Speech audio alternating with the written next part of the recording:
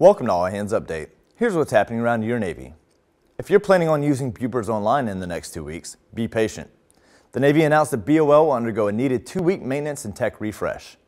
A number of upgrades accomplished during this maintenance period will likely cause intermittent system outages, which could last 2 to 3 days.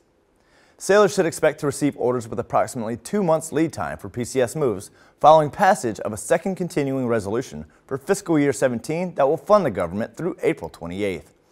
Sailors with projected rotation dates during this fiscal year are encouraged to contact their detailers with questions or concerns. If you're like many people, the money in your bank account is quickly disappearing this holiday season.